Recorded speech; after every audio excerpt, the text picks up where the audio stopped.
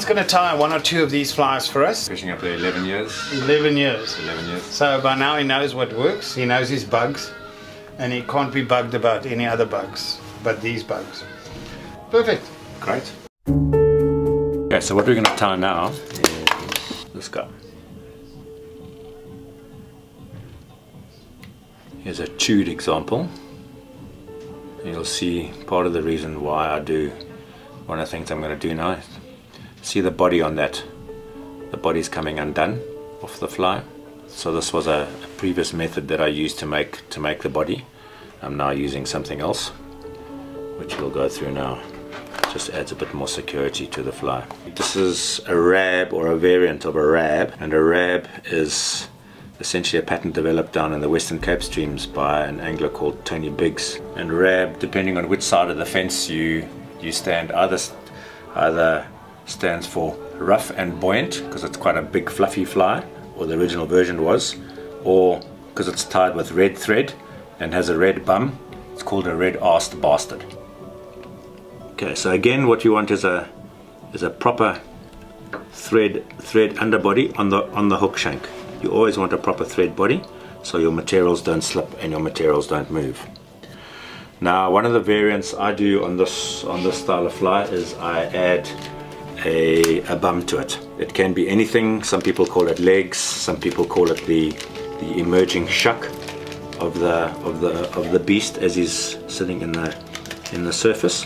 And essentially what this is, incredibly thin hair spandex, latex. This stuff stretches for nothing. Super strong. So it works really well for very fine legs and a shuck in this case on the fly. And you need very little of this stuff. And now what I'm going to do is I'm going to add it onto the bum of the fly. The simplest way of doing that is just to fold it around the thread and then just slide it down to where you want it to be, and then you simply secure it in to the bum, and then it will, your tails are standing in there. Now what you want to do is you want to add quite a bit of red thread there, so we're going to add the red bum. Again, a lot of guys say the red is the trigger for the fish. I quite frankly don't think the fish is even going to bother to see that, but we've got our nice big red bum there now. As a security on the fly, what I do is I use a very fine wire to secure essentially the peacock herl. What we want to do is you want to add the wire in first before we add the body, because it's going to cover the body and it's basically going to secure the peacock herl down. Again, very fine stuff, because it is a dry fly. The fly needs to float, so using wire on a dry fly may be a bit counterintuitive, but it's super super thin stuff. It really doesn't add a lot of weight onto the fly. So again, you just want to tie it down, make it part of the hook shank, as it were, and bring the thread back down to where the start of the bum is. I'm going to use a peacock herl to create the body. And these are well-worn peacock herls, and these are from the discarded feathers that you find on the ground afterwards. So normally you'll find that these herls are very bushy. These ones are well worn down because from the peacock dragging his tail. But what it does is there's just a little bit of fluff left on it, and I think that little bit of fluff just adds a little bit of lifelike for the bug's body. And that's essentially what we're trying to emulate here, rather than just like a flat piece of vinyl or a flat piece of lifeless material. It's got a little bit of fur onto it, which gives that little bit of liveness. So again, we're going to tie that in right at the back, at the base of the hook there, just above the red bum. Secure it and take the thread all the way around to the head. And then essentially what I'm going to do is I'm going to wrap that body all around you, so you can see, if you got that close up, you can see the hair just standing up and almost creating like a little bit of segments for the fly. The peacock herl actually has a very nice natural color to it as well. It's got a dark side and a light side. So if you do like a really big or a really close up to these flies, which a lot of guys do in the fly tying forums, you can see it's actually got a very nice natural color to it. Again, whether the fish actually see it, I don't know, but it really looks nice. And then what I'm going to do is take the wire and just wrap that over the body, and you can see it just gives that, adds just a very slight level of segmentation to the fly, gives a little bit of glitter to it. Again, just makes the animal just a little bit more lifelike. Strap that down, and then normally what we do is we helicopter this off, so pull it off like this, but this is a stainless steel wire. The next material to make the fluffy bit on the head of the fly is squirrel tail. So essentially what we want here is we just want really about 8 to 10 fibers. Strip out the short ones, we want the slightly longer ones. And again, what you've got is you've got a very nice white tip on that hair, and under a nice bright sunshiny day you can see them, again they act as a sighter, although my main sighter is going to be a hot pink post.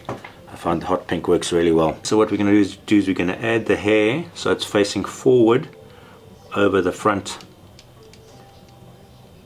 of the hook eye and form a flat base of material. Trim off the excess. So now these hairs will just extend the size or the footprint of the fly. For a dry fly, I think what really works for fish is because they are looking up and they see the animal sitting on the surface of the water, is the size of the footprint. So if you can get a dry fly that's small in size but creates a large footprint, there's no fish that's going to refuse it. You'll just see that as a meal. You'll see a nice big footprint on it. You'll say, oh, that's something worthwhile coming up off the bottom for and eating. What these hairs do once they've been preened out is they generally just increase the size of the footprint of the fly. Because the fly's footprint, or it's basically only held up by a parachute of dry fly hackle. First, the post of Antron material. What I said I use is a hot pink, and really is just so easy to see. Your standard traditional, well, commercial flies are all tied generally with white posts. The argument there being is that the white is meant to imitate of the emerging bug. The wings are standing up, and well, you don't have pink wings in a bug, but you have white wings, so the commercials all tie them in white. The downside of that is that under very bright light, and or if the fly goes into a section of white water, you can't see that because the white is lost against the white water or the brightness of the water reflection. So I like to use different color posts. Chartreuse, very nice lime green or a hot orange, but the pink for me is by far and away, I can see it. To mount the post, we just put the material, fold the material around the thread, pretty much even. Slide it down to where we want to, secure the thread, give it 1 or 2 wraps, and it will stay there. What I want to do now is I want to do a figure of 8, so that will then just secure it even better.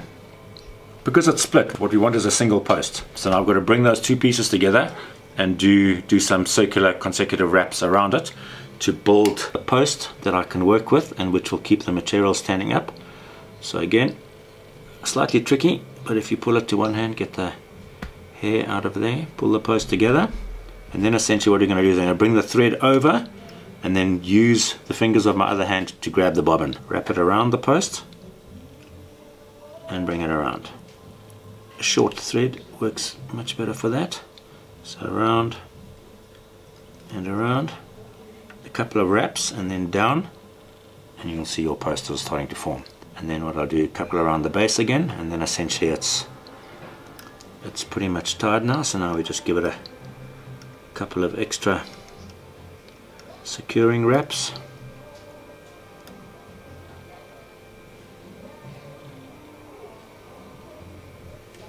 One down and one down.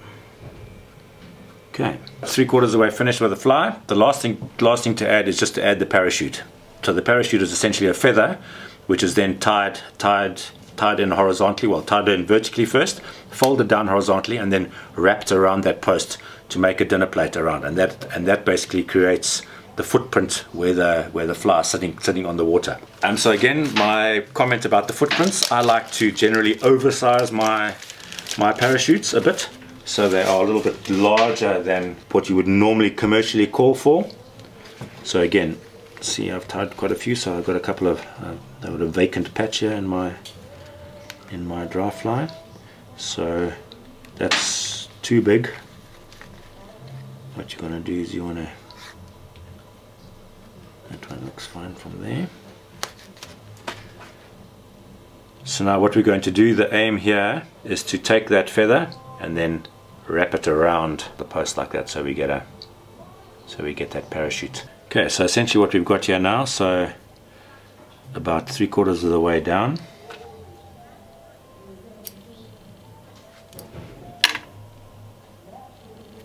strip off the bottom, so we just get a little bit of bare shank of the feather. There are two sides to a feather always. You have the top side, which is generally darker and is a bit of a shiny surface to it, and then you have the dull side. Dull side is light in color, so the feather normally lies like that on the bird. What we want here is the feather also has a natural curve, sometimes a bit difficult to see, but in terms of this feather, it's curved like that around the stem. So what we want is that when the parachute sits on the surface of the water, we actually want that cup. So those points, they stick up onto the water surface, so they don't penetrate in the water surface and break that surface tension. So that will come then from having the feather upside down when we wrap it around. So we wrap it in always with the shiny side towards you, and then when we fold it down, we wrap it around so it gets the points up for the parachute.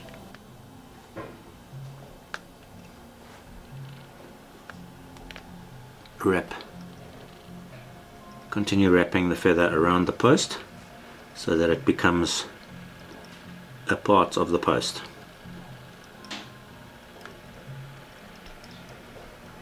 Take it back down and trim off the excess stem piece. Okay, so now we've got the feather tied in, and then when we pull it down and we wrap it, we'll have the non-shiny side up, which will make those pieces or the fingertips stand up, and it will create the saucer that the fly is going to ride on. The last thing that we want to add is a little bit of a thorax. So your bug essentially has a bit of a chest piece, and essentially what that does is just give the fly a little bit of life to it. I normally use a dubbing, but can use peacock herl also for that. So get a nice one that's got a little bit of fluff to it. So it just creates a bit of contrast. I'll tie that in. And then I'm just going to give like a couple of figure of 8 wraps around the body.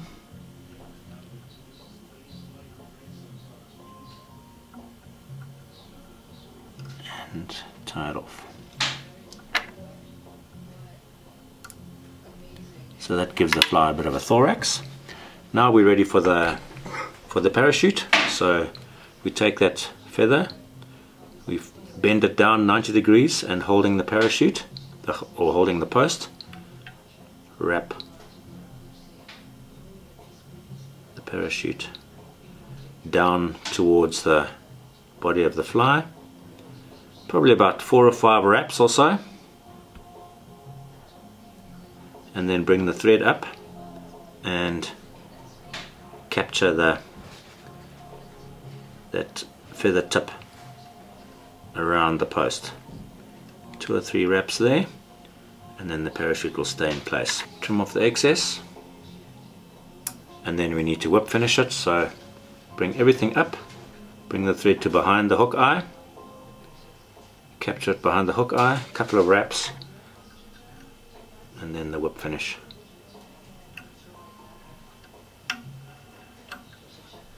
Behind the hook eye, and the second one for safety and security, and trim it. And now you can see, in combination with the parachute and the preened out squirrel tail fibers. Just check my peacock colors. sticking out there. So clean thorax. Got a very nice large footprint fly, which is going to bring a fish up from the surface. What you want to do now is just trim the post down, because essentially all you need is that little spot of color just to see the fly as the sighter, and there's your Fly RAB emerger.